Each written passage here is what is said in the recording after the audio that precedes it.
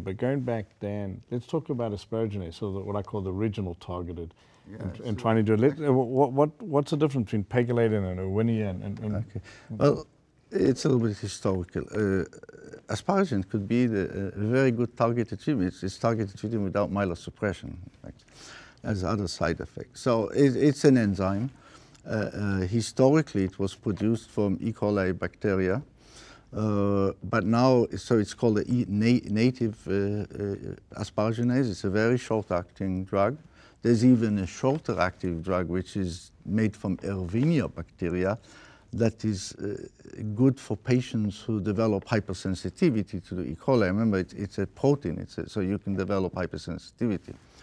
Now, E. coli is no longer available in this country. It's available in Canada and in Europe. But even there, I think people are switching to the third type, which is the pegylated-asparaginase. And this is polyethylene glycol combined with the same E. coli asparaginase. So it's an E. coli asparaginase, but the pegylation gives it one advantage, and the second one is possible advantage. One is that its a half-life is about 7 days. So we actually studied the pharmacokinetics in it. Everybody has activity for 14 days, and a lot of people, or half of them, will have it for 4 weeks. It's a very, very long-acting drug, so there is maybe also more activity.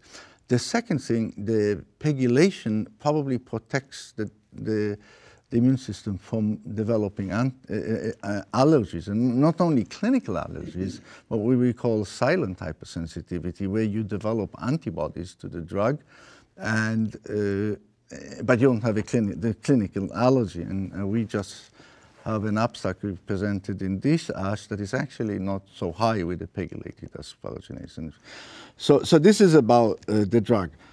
The problem with the drug is it's got totally different side effects than any other chemotherapy. It's not myelosuppressive, it's allergies, pancreatitis, but really in adults, and it's not so much in children, and I think that might limit its use, is the pegylated asparaginase got liver toxicity, 30% of the patients.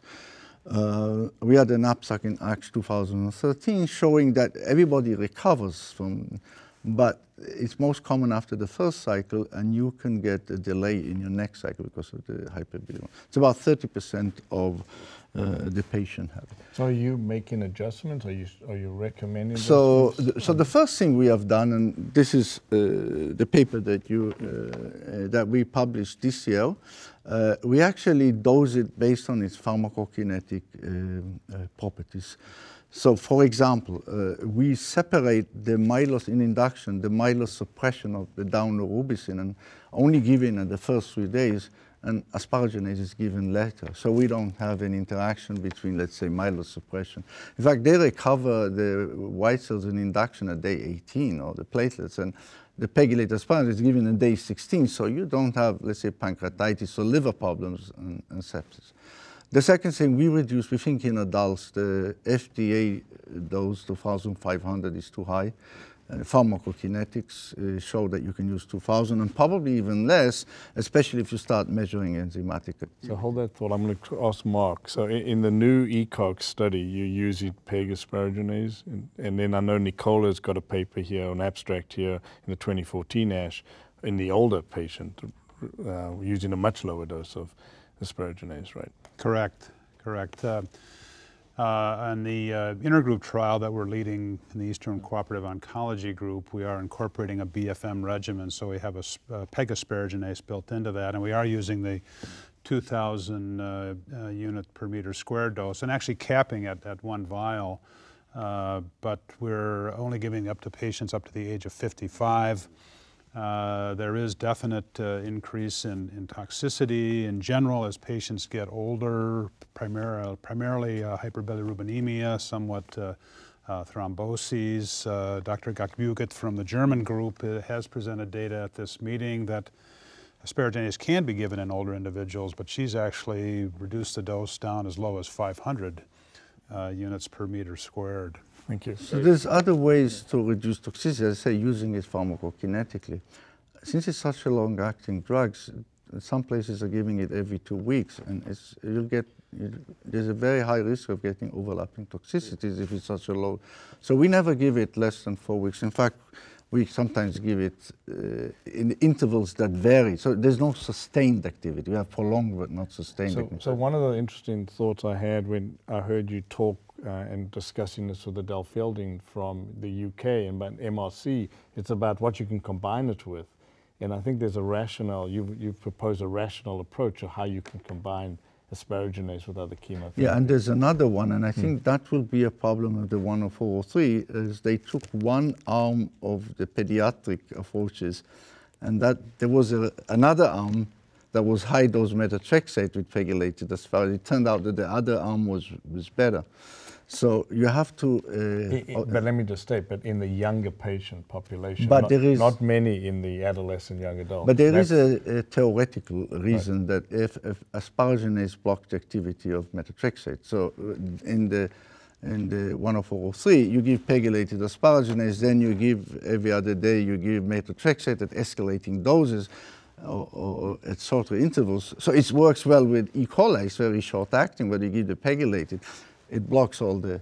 So in our approach, we give the pegylated asparaginase only after the second dose. We have two doses in a cycle, only after the second dose, because we know it will block it if we'll give it earlier. So that's another interaction. There's a lot of things to consider, but there is one thing I think maybe to make it, people are not sure why is there a role? I mean, why is it so critical? Why are we discussing it?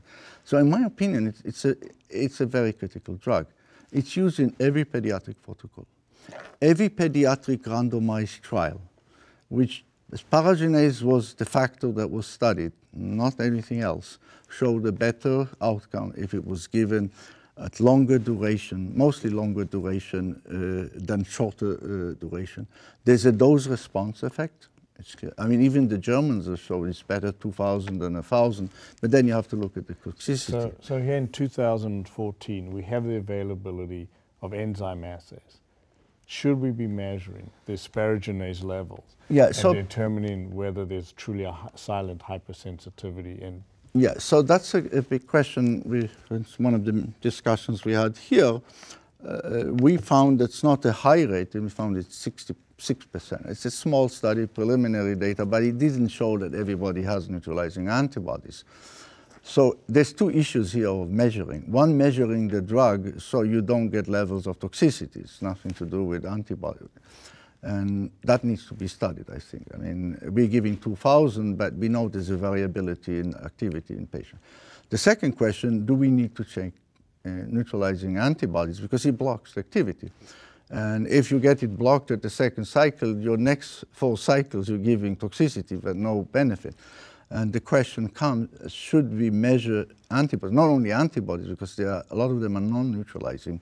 Should we check antibodies after every cycle? So the issue of the pharmacokinetic and measurement will become important, I think needs to be studied, and then might be introduced into our standard clinical practice. Well, thank you. And there was one study that showed if you have more than 80% of PEG-Asparaginase delivered, patients did better.